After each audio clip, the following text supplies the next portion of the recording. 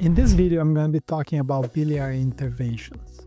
Those are procedures performed by interventional radiologists to relieve blockages in your bile ducts. So these are a group of procedures where we go through the skin into the biliary system guided by imaging, and we can perform different things including biliary drains, stents in the biliary system, balloon dilatation of the biliary system.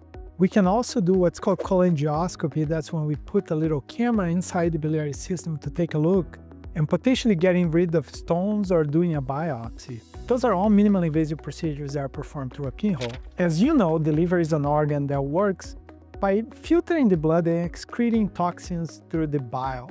But the bile works not only by getting rid of toxins, but it's also an important digestive enzymes to take care of fat. As you can see in the pictures, the liver is a very large organ. It weighs about 3 pounds in a normal adult and excretes the bile through the bile ducts. You usually have a right bile duct and a left bile duct.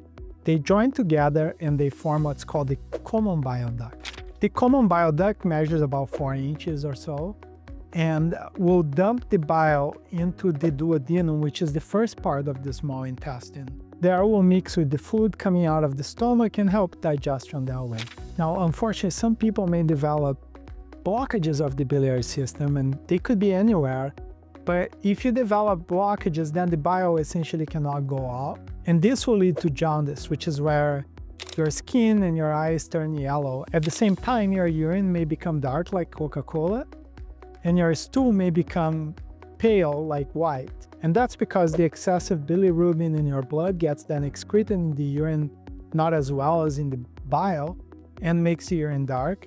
And the bilirubin is actually what gives the stool the normal brown color that we have. Now, what causes blockages of the bile ducts? Probably the most common cause are biliary stones. Those are stones that get out of the gallbladder and go into the common bile duct. And when they block the common bile duct, usually at the ampulla of Vater, which is the most narrow space at the distal part of the bile duct, then they will cause jaundice. Another common cause of jaundice is also cancer, and that's why this needs to be looked at very carefully. And most commonly, it's a pancreatic cancer, but it could also be a tumor that starts in the bile ducts called a cholangiocarcinoma. It could also be a tumor that starts in the ampulla of Vater, and that one's called an ampullary cancer. Or it could be a cancer that starts in the duodenum or organs around the duodenum and cause blockage of the bile ducts. That area is a very tight and busy area. Other less frequent causes of bile duct blockages are surgical injury, let's say after a cholecystectomy or some other upper abdominal surgery, and some scar tissue for some autoimmune diseases, for example, sclerosing cholangitis. Regardless of the cause of the bile duct blockage, they need to be relieved, and surgery is not a very easy thing. It's not done everywhere, and it can be very complicated. So usually we prefer non-invasive ways to relieve the blockage if possible. Now, most of the time, this is done with a procedure called ERCP, which stands for endoscopic retrograde cholangiopancreatography. And that's why an endoscopist, a GI doctor, usually places a camera through the mouth, and they navigate through the stomach into the duodenum, and they find the opening in the bile ducts, and they are able to put a small catheter and inject dye into the bile ducts to see what the problem is, and then they can remove stones or put a stent that way.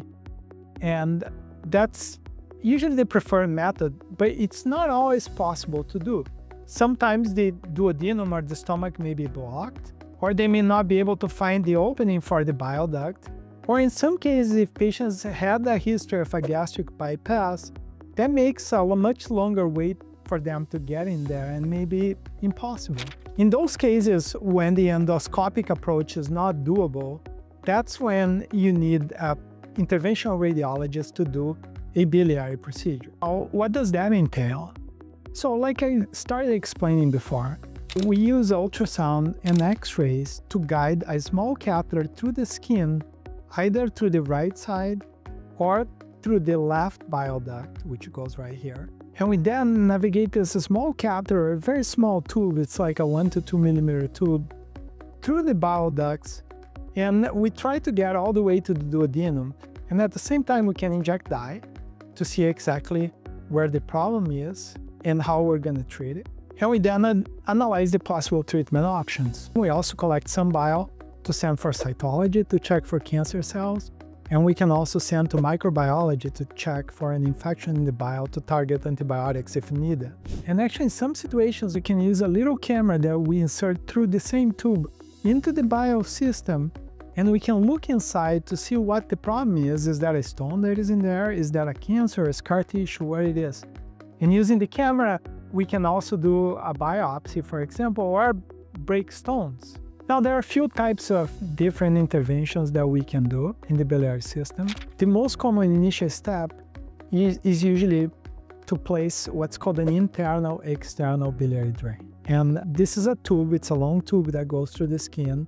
It goes into a bile duct, and then we navigate this tube all the way through the duodenum. And there are holes in the proximal bile duct and in the duodenum, so the bile can drain either through the outside to a bag or through these holes from the bile system into the duodenum, which is the normal physiologic route. These are a great initial option, especially if there is a suspicion of an infection or the bilirubin is very elevated, because it allows us to monitor how much bile is actually coming out into the bag. They can also stay indefinitely if needed, although most patients prefer to get rid of them because they're a nuisance, basically. But they work really well. Now, if you have a cancer, for example, then we would prefer to put what's called an internal biliary drain. And we could do that right away when we do the first procedure. Or sometimes we put a biliary drain, let things get better, and then we come back and do a second procedure to put this internal drain so we can remove the external drain in the bag. And this is essentially a stent similar to the stents we use in the heart and the arteries, usually covered with fabric that we can put inside the bile duct to relieve an obstruction and keep the bile duct open. The upside of those is then you don't need a bag, it always stays inside and it drains really well. The downside is that after some time, usually several months or a year or 2 years maybe, they may become clogged with debris and may require another intervention, and then you're starting from scratch. The internal drains, they will drain internally through your duodenum, and we can monitor the blood tests to make sure you're improving. Also, we can monitor the jaundice getting better and also the stool color. But we don't have control of how much bile is coming out. It's not something we can have immediate feedback, basically. There's also an intermediate solution, which we don't use very often, but it's called an internal plastic drain, which is just a little tube that stays inside the bile duct and has holes on both sides and allow the drainage without being a permanent biliary stent, instead of being a more permanent metallic stent. Although we're using less and less often because the newer metallic stents, they can be removed as well most of the time. Also, the plastic stents most of the time will require an ERCP to get them removed. And if they had trouble doing ERCP in the first place, then it may be a problem to take them out. So we don't use them super often. And the third intervention would be the camera, which is called cholangiography. That's when we put a camera, we navigate through the system, and we can really look inside. Very helpful to see a stone. And then you can put a little fiber through the camera that has either laser or what's called shockwave. And you can break the stones so they can pass down into the duodenum. And we can also remove the stones with a basket. This camera also allows us to put a little tool that is a little alligator clamp. It's very small, but can take little bites of the tissue to do a biopsy if it's necessary. I know I talk about percutaneous interventions done by IR and ERCP done by GI doctors. And I explained that usually we prefer that the GI doctors do an ERCP first because it's usually an easier procedure.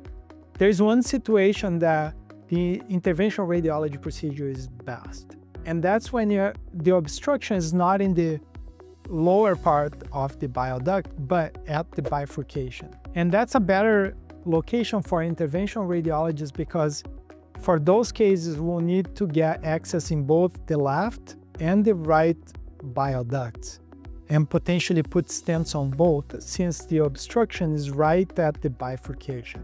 That's called a Klatskin tumor, and it's usually a type of cholangiocarcinoma, which is a tumor that starts in the bile ducts. Now here, I'm going to give you some details about how these biliary interventions are done. They are usually done with sedation, but sometimes we do it with general anesthesia because that helps us control the movement of the liver. You probably don't know this, but the liver can move like 2 to 5 centimeters up and down while you breathe. And when you have general anesthesia, you can control the breathing a little bit, making it easier for us in some situations. Also, it may be more comfortable for the patient. But if a patient is very sick, potentially septic, we try to avoid general anesthesia and do it just with sedation. Those cases are usually easier because the bile ducts tend to be very dilated. We then, guided by ultrasound, insert a needle into the bile ducts. Once we are in the bile ducts, we then inject a little bit of contrast to visualize the bile ducts. We then insert a wire in the bile ducts, and over the wire, we can actually put a catheter. Then we can navigate through the bile ducts and see the anatomy better and get that wire and the catheter all the way into the duodenum. Once we have the wire and the catheter into the duodenum, then we can put a slightly bigger catheter to allow us to do procedures through it. And then we can decide if we're going to put a biliary drain or a stent, or if we're going to get the camera in to check inside. The important thing is when a patient has a biliary blockage, there's a high chance that that may be colonized with bacteria. And that's because whenever you have still water in the body, water that is not moving, it tends to grow bacteria. That's true for anywhere in the world. If you have a puddle of water, everybody knows it will get dirty. That happens in your body as well. So we tend to be conservative when we do a first procedure and try not to do too much. Sometimes the easiest thing is just to put a drain the bile, let the patient get better, and then at a later time, we can come back and do whatever other procedures are necessary. Now, what are the possible complications? Well, the two main complications of the procedure are bleeding, because you're going through the liver. There is a small risk of bleeding.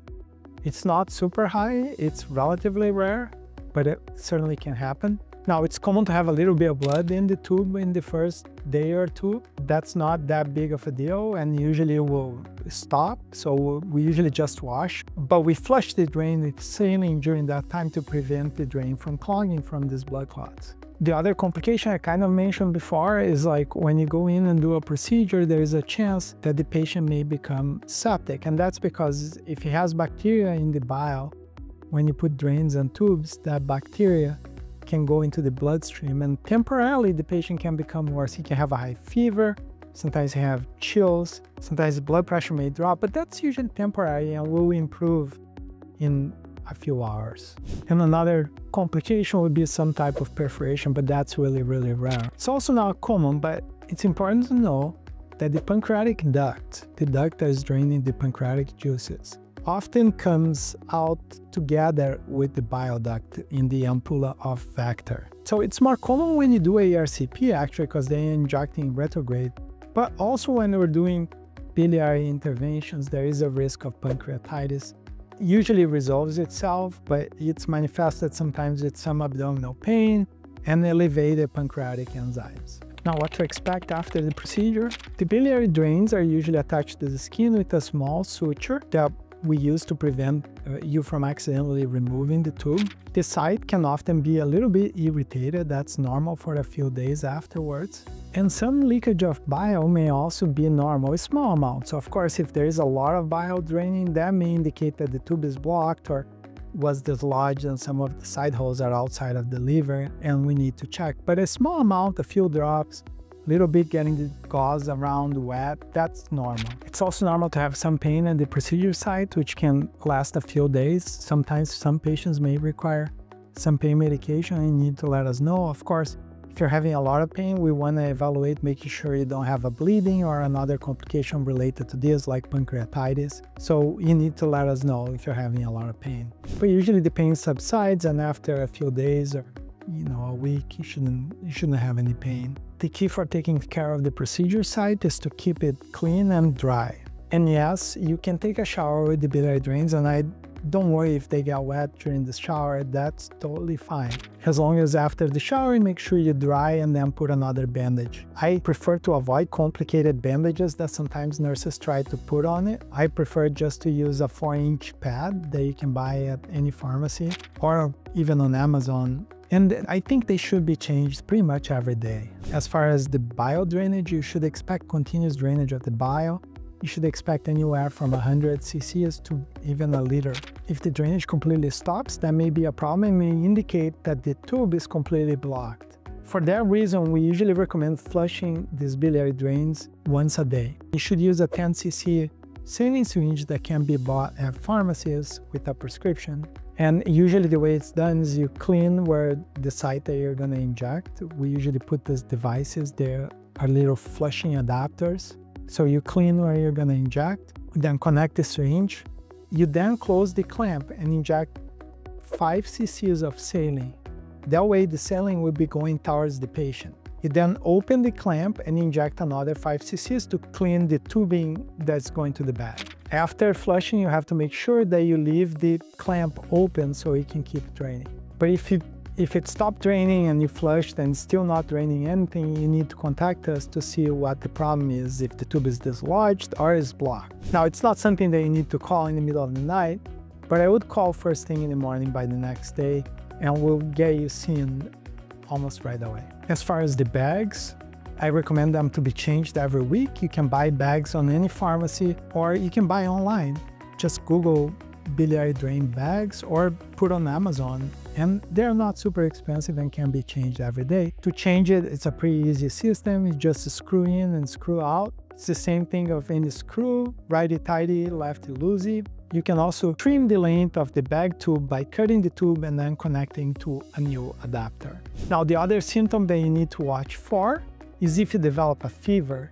If you develop a fever, don't wait around, go to the ER and give us a call.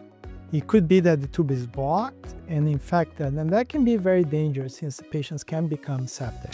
Now, essentially, you also need to stay hydrated because you're losing a significant amount of fluids through the biliary drain. So make sure you drink plenty of fluids to stay hydrated. And also, obviously, listen to your body. And something doesn't look right, let us know and we'll be happy to see you and troubleshoot.